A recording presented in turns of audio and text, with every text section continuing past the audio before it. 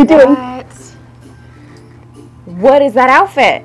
I'm an elf from the Winter Wonderland of Santa's workshop.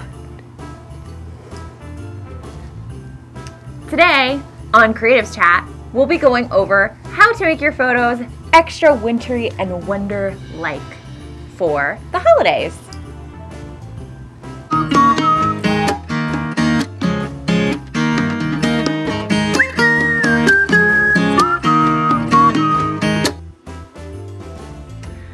So, Allie, as you know, it's the holidays. Yay! That means holiday photos, making, cosplays that are holiday related. And we've done a bunch of cosplay holiday photo shoots before. We have. Yeah, and you've done them with other people too. You know what else this time of year is? The time I get to wear this sweater. You look adorable. Hi, rosy cheeks. So, what Let's are go. some tips for whenever people are trying to make their, photos more wonder-like? Okay, so here we go. First thing, you may want to make believe you're in snow, but you don't have any snow. Right, because you live in Florida. Or Virginia and it didn't snow yet. Or Florida. Or Alaska and it didn't snow yet. Or Florida. Or wherever, but there's no freaking snow. No snow. There's no snow. Or you have whiny people and they don't want to go outside. Right. So you need a fake snow. What we're doing here is we have this faux fur. Ooh, it's so soft. It's soft.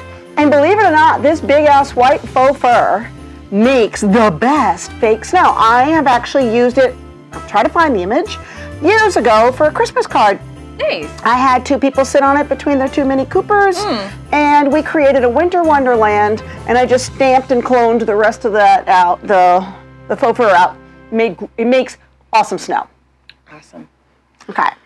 I mean, one of the tips that I always give people is lights. Yes. I really like using lights in all of our holiday stuff. Like we did a holiday shoot last year with our friend Corinne. And she was like a winter goddess. Yule goddess. Right, yeah, Yule goddess.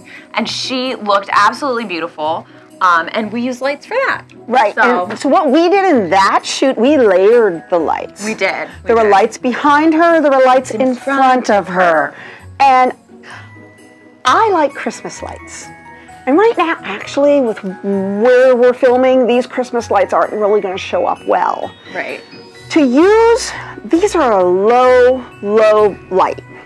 And I also have these lights that I found at Home Depot. The best time to buy your lights is right after Christmas. And they're on sale. On sale. Yeah. Yeah. So I put these in the background because they'll make those big, beautiful bokeh lights. Bokeh. Yes, and then I'll put these in the foreground. Right. And then sometimes I'll get fairy lights and we can pull the fairy lights in the foreground. Your hair too, which is really nice. Like one of the tricks to making the lights work is don't try to light your model solely with those lights because it's very hard to control the lighting pattern. Because they're such low light. Right. So what do? The ice light. Or some form of continuous light. LED lights are low. Right. They'll balance with your lights, your little lights. Sure. And they won't take over. And then you can get that Christmas Wonderland look. Right. Don't use strobes because they tend to take over and you don't see the bokeh anymore. And it's the same thing, if we did that reindeer shoot. Oh yeah. And that was a lot of fun. Yes. And we literally used reindeer that Allie puts in her yard outside. Right. That's what we used, and I made myself into a cute little reindeer. Right. I use my modeling lights. The modeling light I use the modeling lights to layer. Right. Exactly. And I just wanted to show this as another fun little trick. Is these guys. Now the problem with this, they're so stabby. It's very stabby. Ow! Ow! Ow! Ow! Ow! Ow! Ow! Ow! Ow! But look how still stabbing it. It's stabbing, but you hold it like this. It's very pretty. So, it's pretty. I mean, yes. It's pretty. Right. And it's the same thing if it's a Christmas tree or something that you want to put in the background. Thank you for reminding me, Sierra. because not only can you use your Christmas tree, Right. but at least in this area, most garden centers are super friendly. Yes.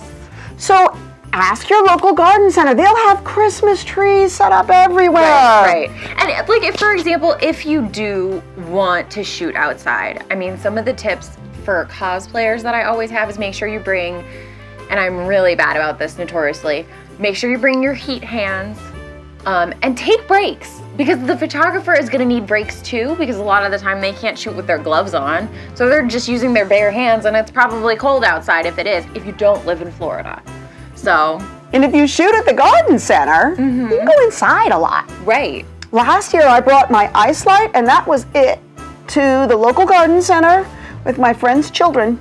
Oh, that's so nice. And we got beautiful images of, the little girls with the bokeh. Right, and it's not like you have to pay a lot to go into those garden centers, if at all. I didn't have to pay anything. Right. They actually like it, because I always feel like guilty. Free advertisement. And I buy stuff. Yeah. I buy a ton of stuff. And I'll show some of the bokeh. I just shot some bokeh there while I was there. I use it for compositing. Yeah. But really, to get a Winter Wonderland look, you want to work with these little continuous lights, fairy lights, Christmas lights. I prefer the ones with white cord versus the black cord whenever possible, or the green cord, because easier to hide. Fabric. And you probably, if you're going to composite or if you're going to do Photoshop, you want to go with cool tones. Right. Because that's the way snow is. Right. And use low light. Yes. So you don't blow it out. So we hope you've enjoyed this episode of Creatives Chat. We hope you enjoy your holidays. And see you next time. Monday at 3 o'clock. You think that was good? Did we ramble too much? We're some rambling bitches, but that's fine. You gotta get over more. Too close to you? I mean, we're pretty close to one another. Fine. I don't bite. This is better.